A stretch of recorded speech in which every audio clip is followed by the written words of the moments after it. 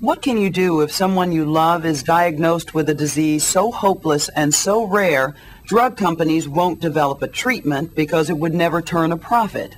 You might try doing what Mark Dant did. His little boy Ryan was one of only 40 babies in the United States born each year with a fatal genetic condition called Mucopolysaccharidoses, or MPS1. Mark and his wife Jean were told they could do little more than wait for their boy to die. But the Dants were not willing to accept that. Ryan's father embarked on a mission with only one goal: saving Ryan. When you hear the words the night before, what's it going to be like when I die? The next morning you go out and you say, you're not going to die. You're not going to die. And I'm a police officer, but I will find something, somewhere, somebody will give me the answer that will be able to tell you, Ryan, you know what? You're not going to die. Hi. Ryan was born in 1988, and from what his parents could see, was growing into a healthy, active toddler. Mark was on the police force, and Jean worked in the airline industry. Together, they were building a quiet, peaceful life in the suburbs of Dallas. That is, until 1991, when Ryan turned 3, and a physician discovered his liver was abnormally large. What did he tell you? Ryan was very ill, and that he probably wouldn't live beyond the age of 10. He told you that? Yes. That day? That he had a disease called MPS, or Mucopolysaccharidosis. He said that Ryan would be probably blind, or deaf, or mentally handicapped, and he would be in a lot of pain because his limbs would draw up, his hands would change, and he wouldn't be the same boy. Kids like Ryan with Mucopolysaccharidosis 1 are missing an enzyme that the body needs to break down certain waste materials. Over time, the buildup damages organs like the heart, stiffens the joints, affects breathing, and stunts growth. In some cases, it can lead to severe brain damage and mental retardation. You must have asked them, treatment, cure, what can you do for our son? Yes, the answer was the same. There aren't that many children in the world with MPS, and because of that, there just is not much going on in the world as far as research. If researchers wouldn't look for an answer, the Dants decided they would. While Jean stayed home with Ryan, Mark tried to learn just what he was up against. He went to a conference in Denver where he met other parents and MPS children. Ryan was 3 when I left Dallas and went to Denver, and he wasn't that affected by MPS. But when I got to Denver, I saw 5 and 7 and 10 and 12-year-olds. But I didn't see anyone after 12. Scary. Yes. Children who were dying, and children who by the next year would be dead. And you couldn't see your son that way? I would lay in bed at night and worry about Ryan being that way. Mark became obsessed with finding a cure and started the Ryan Foundation to help fund one. If everybody on the sheet comes in, we're at 141. It became a community project with all their neighbors joining the fight. Their first fundraiser was a bake sale. How much did you raise? The day netted us $342. But it was a beginning. It's a first step. $342. With nowhere to spend it. With nowhere to spend it, and how much did you think you needed? I had no idea. I think what we needed was one day. Whatever money you could raise in one day, somewhere, somebody could use it. Meanwhile, Ryan's health continued to decline. He began having headaches so excruciating he would vomit and pass out. His fingers started to curl. At age 7, Ryan's hands got too stiff to play his favorite sport, baseball. To keep him in the game, his father attached Velcro to his bat. Eventually, even that didn't work, and Ryan had to quit the team. On Saturday mornings, when everybody else was going to their baseball games and soccer games, Ryan and Jean and I would go to a physical therapist. And on the way home, we wouldn't drive by the baseball fields. I would purposely take a long route. So you wouldn't see the other children out playing a game that he loved but couldn't play? And on a selfish perspective, so I wouldn't see it either. Mark still worked full-time as both a cop and as Ryan's dad. Every day after walking the beat, he changed his uniform to walk another beat, knocking on doors and shaking hands, Very nice to meet you. raising money to give to someone, How's it going? anyone, working on a cure. Over 3 years, the Ryan Foundation graduated from bake sales to $100,000 golf tournaments with Ryan as their poster child. Show you this? Yeah, it kind of shows Ryan's love for baseball. Every time I walked into a corporation or a company or a store, I would show them a picture of Ryan. I would say, I'm here not as a police officer, I'm here as a dad, and here's my cause. And I'd show them the picture. If I went to 100 places, 99 would still say no. But one would say yes. And then that was a big day. But his biggest day came in 1995 when Mark met a young scientist at UCLA named Emil Kakkis.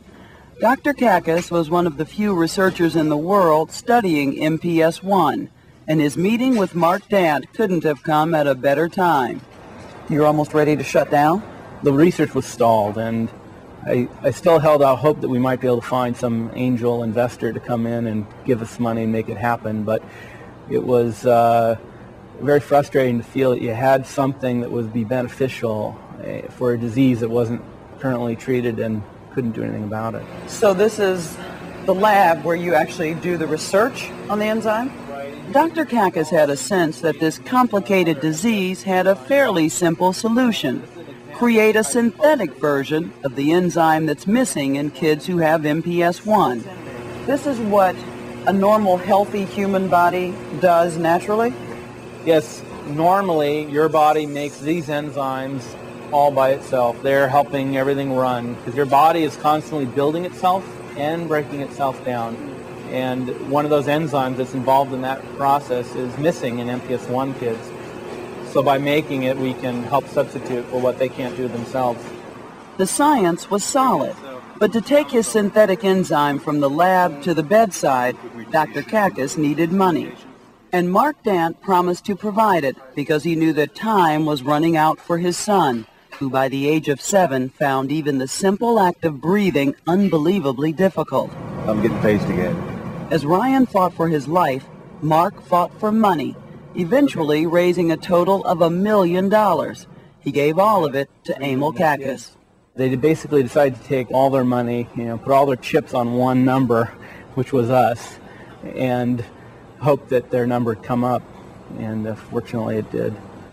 Dr. Kakkis attracted additional funding from a small biotech firm and had gotten FDA approval for a clinical trial of his synthetic enzyme treatment. 10 kids were chosen for the trial at Harbor UCLA Hospital in California. Ryan Dant was one of them.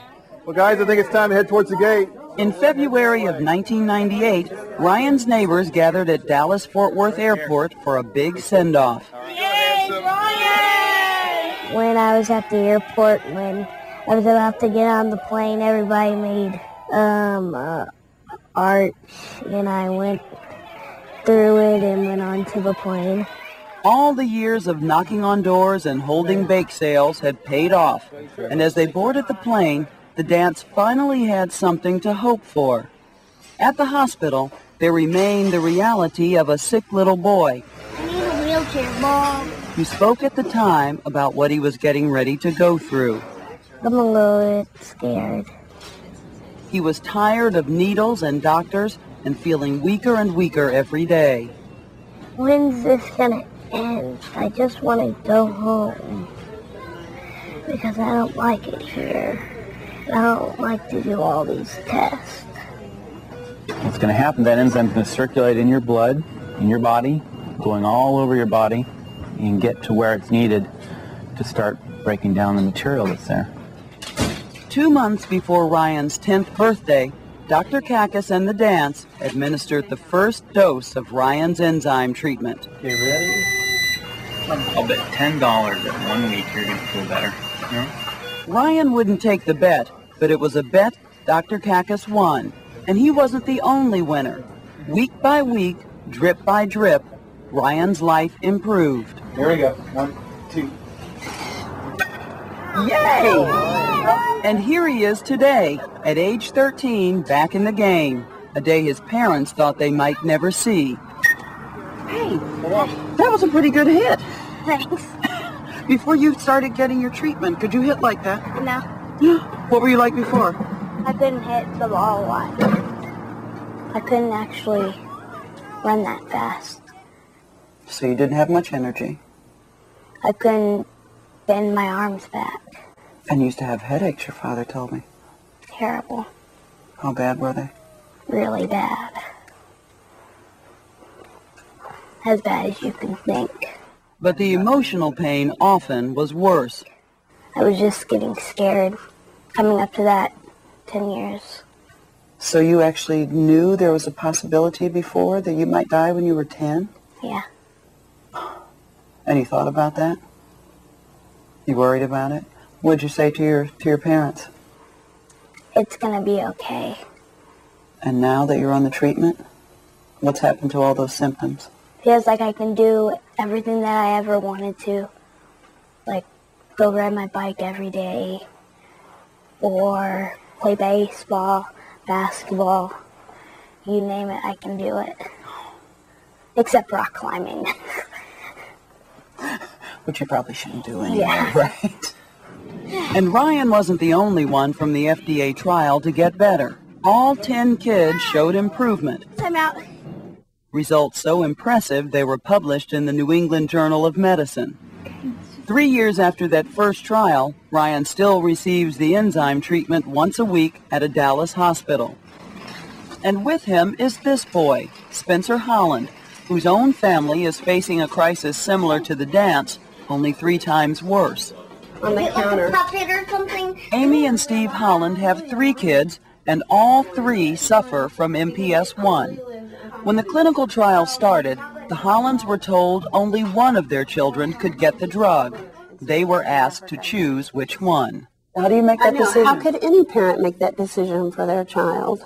So they left the decision to the doctors, who chose the oldest, Spencer. Like Ryan, he has improved tremendously, but for the Hollands, it's been a mixed blessing. We saw Spencer getting better and stronger and more like a normal, healthy child. Meanwhile, our little girls were getting sicker and weakening. It seemed like every minute that ticked by, we knew that there was a drug available to help our children, yet we couldn't get it to them. At that point, the drug still had not been approved for general use, and it still hasn't. The FDA is requiring a second clinical trial with a larger sample, one with 42 kids worldwide. What did you think when that happened? That must have been bittersweet for you. When we heard about the second clinical trial, of course we submitted both of our girls' names, but we never thought that both of our girls would be chosen to participate. So every day we waited for news to hear whether or not they would be chosen. Both girls were chosen, and just in time. Lainey and Maddie Holland had been deteriorating quickly. Lainey had to have brain surgery, and Maddie was losing her ability to walk. Ready to load up? Recently, the entire Holland family had to pull up roots and move from Texas to North Carolina for the experimental treatment. At this point, we would be willing to fly to the moon and back once a week, I think, Just to get just this to get treatment. this drug. Although the Dants and the Hollands consider this treatment nothing less than a miracle, it is a miracle with limits. It hasn't reversed all of the damage in Ryan's hands, and doctors suspect the enzyme is not reaching the brain. That means it probably will not stop the mental deterioration typical of MPS 1 victims. But thanks to the work of one visionary doctor and one determined family, these children now have something precious: time. Time to await a cure and plan for a future that many thought would never come. If you ask Ryan when he was little what he was going to be when he grows up, he would always say a baseball player. And for a while there, he stopped saying that. Now he says it again. He still believes he's going to be a baseball player. He's got dreams again. Right. And so do we. I think Ryan has the same potential that he had when he was laying as an infant in the nursery. He has the potential to be a great person. Back when he was perfect. Yes. And he still is.